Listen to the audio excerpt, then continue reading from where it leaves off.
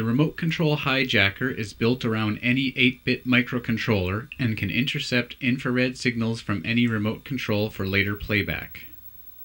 This allows the user to take command away from the person using the remote control.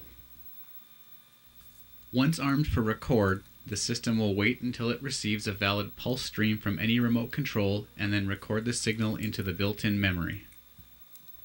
In playback mode, the pulse stream is sent back out through the infrared LED, mimicking the function of the remote control. Remote control signals can be captured in real time or by using the remote control to record the button presses for later playback. You can now use the hijacker to set your favorite channel or just switch the TV on and off like the TV Be Gone device. Because the program simply records pulse times, it can record several button presses from any remote control.